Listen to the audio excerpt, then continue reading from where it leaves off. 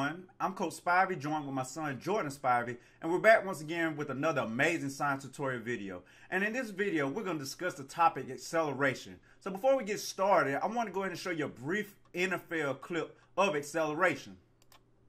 So if you notice, when a running back gets the ball, he changes speed and direction very quickly. And that's what acceleration is. So let's take a look at it.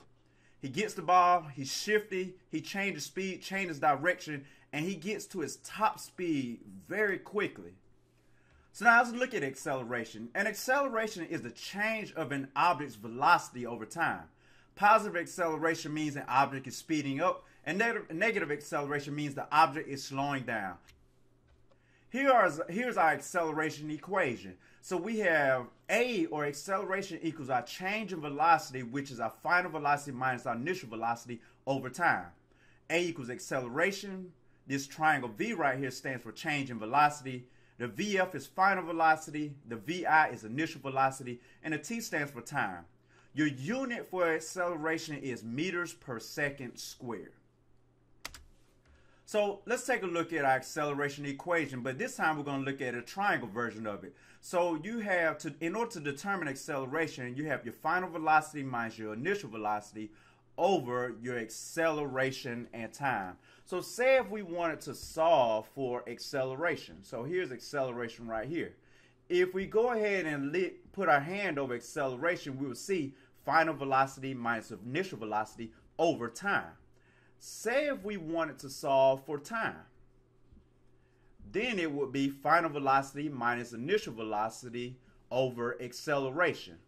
And then say if we want to solve for final velocity, or if we want to solve for velocity, that would be, so let's go ahead and circle it right here. That would be acceleration times time. Now let's do some practice problems. So let's look at practice problem number 1. What is the acceleration of a car that goes from rest to 25 meters per second in 5 seconds? So it asks what is the acceleration. So we don't know what our acceleration is. So let's put a question mark beside that. And then it says of a car that goes from rest. If it's at rest, that means it's not moving. That's going to be your initial velocity. So that's going to be your 0 meters per second. And then it says it goes to 25 meters per second. That's your final velocity. It goes from rest, initial velocity, to 25 meters per second for your final velocity. And it says it does that in 5 seconds. So that's going to be your time. So now we're solving for acceleration. So that's going to be our final velocity minus our initial velocity over time. And let me change my color of my pen so you can see it better. So let's put it in yellow. So we're going to have our final velocity, which is 25 meters per second, minus our initial velocity, which is 0 meters per second, over our time, which is 5 seconds. 25 minus 0, that's going to equal 25 meters per second divided by 5 seconds. And let's go ahead and take a look at it. 25 divided by 5, that's going to equal 5 meters per second squared, because that's our unit for acceleration. Let's take a look at our next practice problem. So practice problem number 2. While walking to school, you approach an intersection and slow down from 2 meters per second to a stop. So you were going 2 meters per second. That was your initial velocity. And then you stop. When you stop, you're not traveling a distance, or you're not moving at any speed. So that's going to be your final velocity. So that's going to be 0 meters per second. And it says you do it in 3 seconds. So that's your time, 3 seconds. It says, what was your acceleration during this time interval? So it said, what was your acceleration? So that's what we're solving for. We're solving for acceleration. So let's take a look.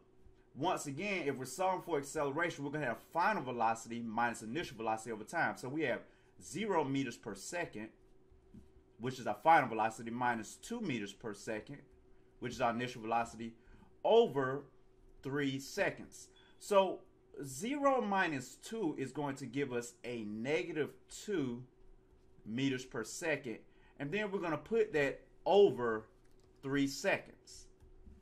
And then when we use our calculators, we notice that when we take negative 2 and we divide it by 3 seconds, that gives us a negative 0.667, and we can stop it right there. So the question you may be asking, and let me go ahead and put my units, meters per second squared. The question you may be asking is, why is our acceleration negative? Think about this. Were you speeding up or were you slowing down? And if you look in the problem, it shows right here that you were slowing down. So anytime you're slowing down, your acceleration is going to be negative. Anytime you're speeding up, your acceleration is going to be positive. So now it's time for our check for understanding. Ladies and gentlemen, you have 1 minute to identify the components you need and to solve the following acceleration problem. And you can go ahead and pause the video beginning now.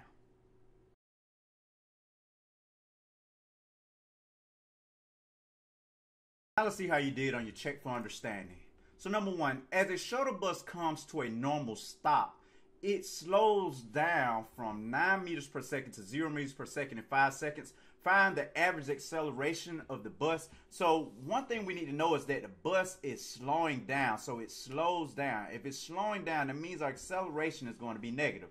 And it says it goes from 9 meters per second. That was the initial velocity, 9 meters per second, to 0 meters per second. So 0 meters per second is the final velocity. And it says it does this in 5 seconds. And it asks, find the average acceleration of the bus. So we don't know what acceleration is, so that's what we're solving for. So once again, we come down here to our triangle. We have, if we're looking at it, we're solving for acceleration. So final velocity minus initial velocity over time.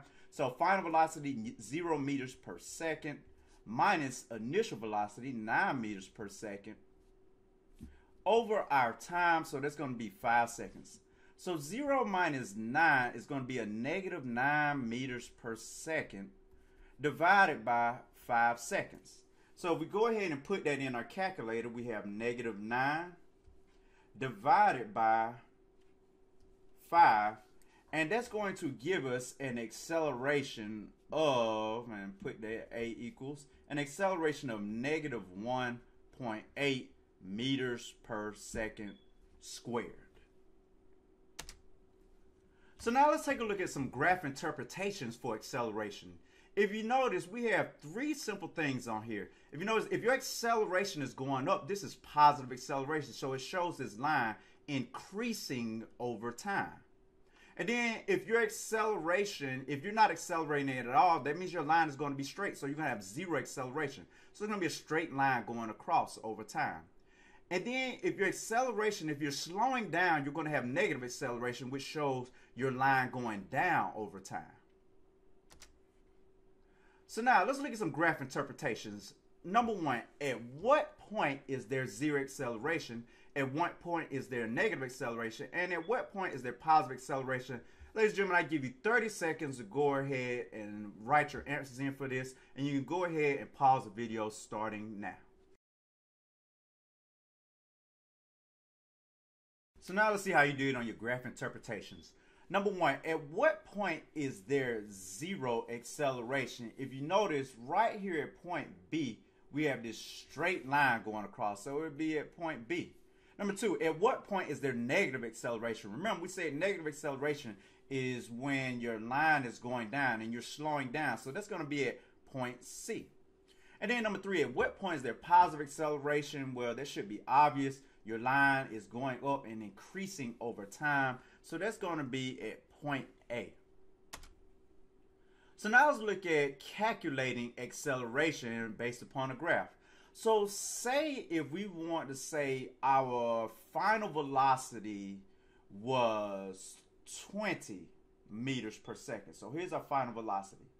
And say if we want to say our initial velocity was 0 meters per second. And say if we want to say that we did this over 10-second time interval. So we have 20 meters per second, which is our final velocity, over 0 meters per second divided by 10 seconds. And really we're looking at 20 meters per second divided by 10 seconds. And that's going to give us an acceleration of 2 meters per second squared. So from 20 meters per second minus 0 meters per second over 10 seconds. At this point of time, we're accelerating at 2 meters per second squared. Now it's time for your final check for understanding. And in this check for understanding, you're going to write and answer the following questions for your graph in your notebook. And you're going to do these independently on your own, and I'll come by and check each one of your notebooks to ensure that you have properly understand how to analyze and interpret an acceleration graph and solve acceleration problems based upon a graph. So for now, I'm Coach Spivey, signing off with my son Jordan Spivey. Peace, and have a wonderful, awesome, amazing day.